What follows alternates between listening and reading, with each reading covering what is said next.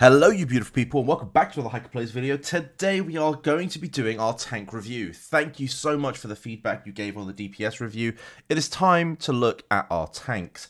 And who are these tanks? Well, right now we're going to use Big Mom as our example, but in theory you could be using Kaido, you could be using Kuma, you could be using Crocodile, and the list of tanks do go on. So just some of the top ones are Sengoku, Kaido, Crocodile, Kuma, probably Frankie, Buggy.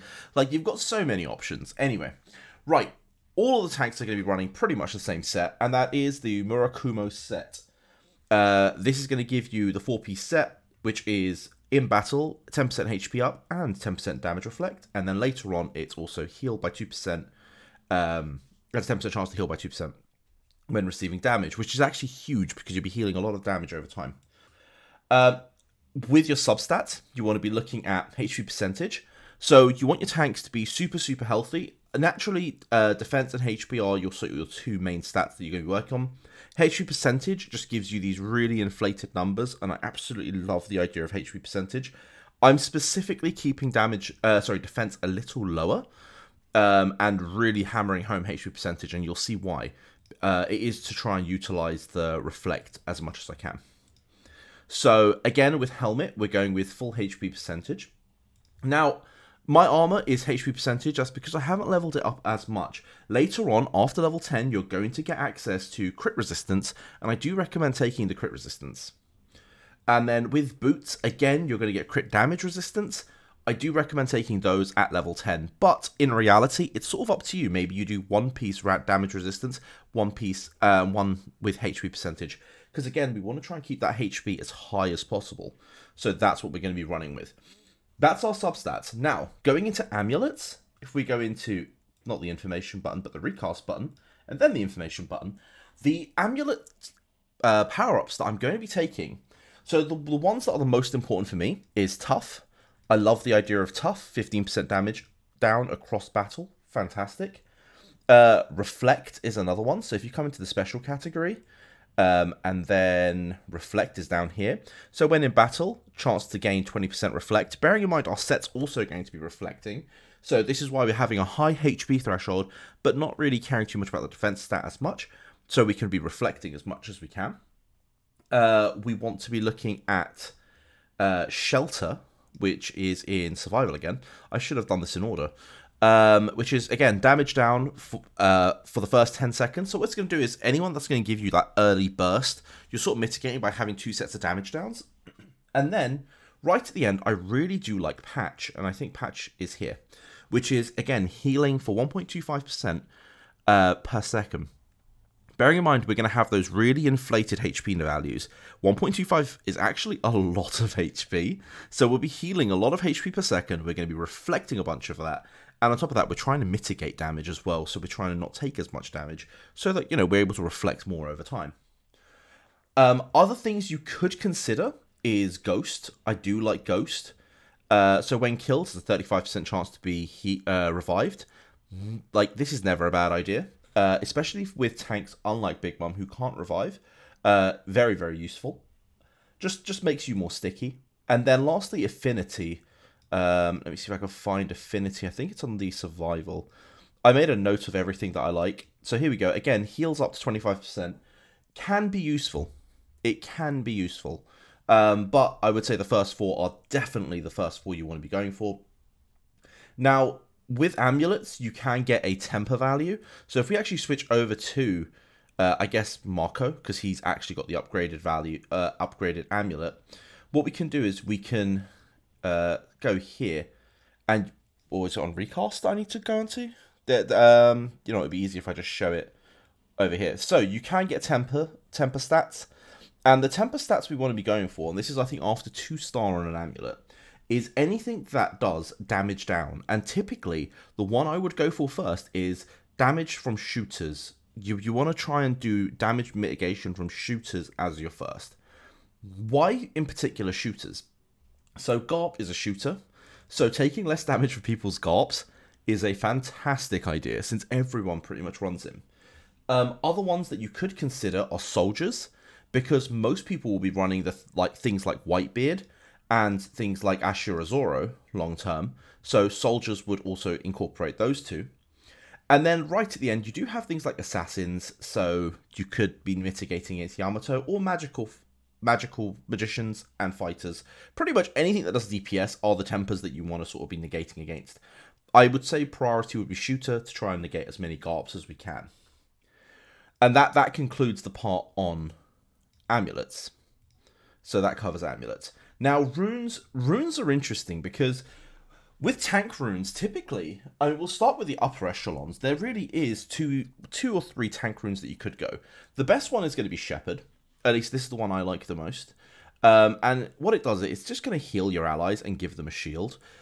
It's quite a supportive rune, but it does come with 30% HP buff, and it gives you Haki damage down, so a lot of these pay-to-win guys are going to have lots of Haki damage, so having 35% damage down, absolutely fantastic. And giving your team a shield just improves their survivability as well. I like bringing this. I mean, you could in theory put it on another support as well, like on Marco, but on a tank it works just as well. HP lock, there definitely is a world where HP lock works. Personally, for Big Mom, I would say this is the worst out of the three that I'm going to be saying, but it's, you know, it's a pretty cool rune, and again, it has the same passives. And the last is actually the newest of the runes.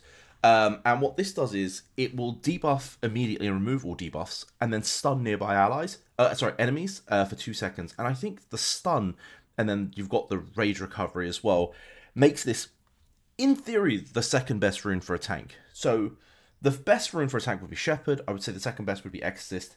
Again, you've got the really, really nice passives.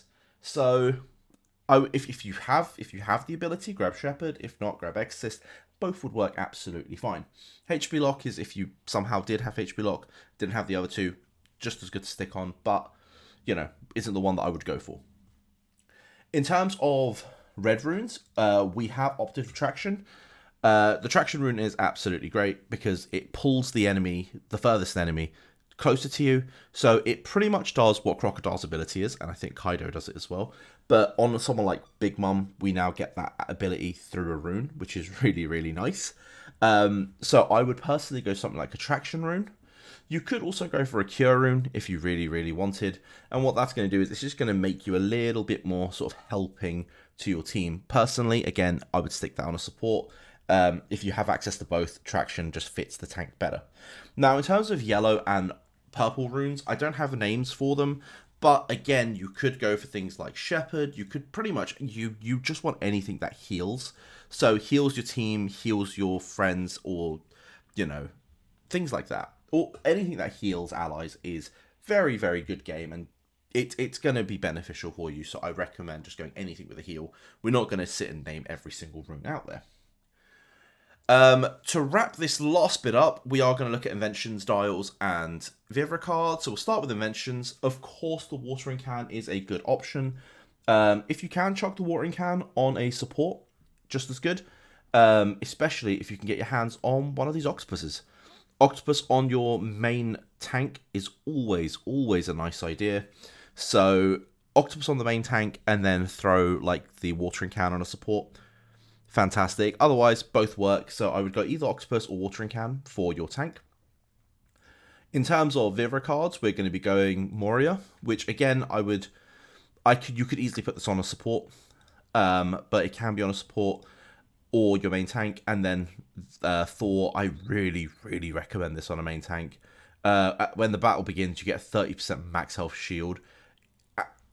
You just become such a menace with this, like on a 20-30 mil HP tank. It's just fantastic. So Thor, Enel Thor, definitely a tank Vivricard.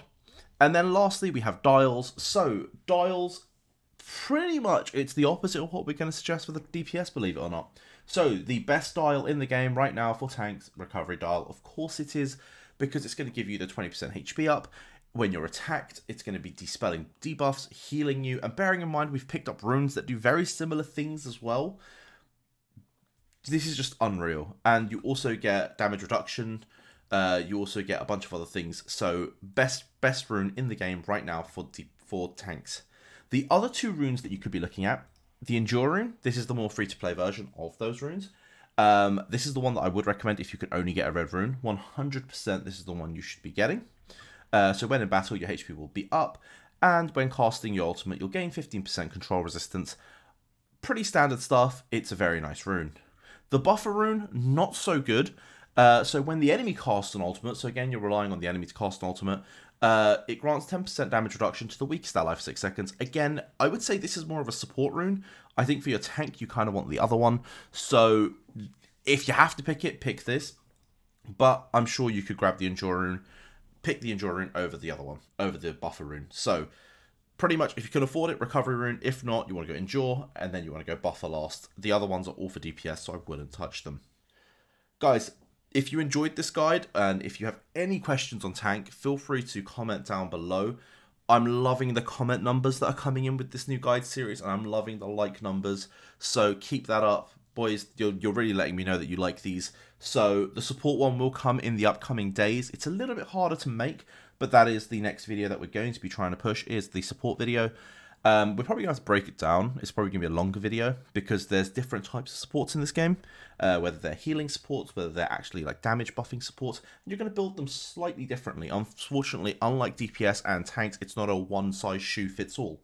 But we're going to be covering it anyway, and then we're going to slowly start breaking into maybe character builds in particular. Let me know what you guys want to see next. But boys, thank you all, and I'll see you in the next one. Peace.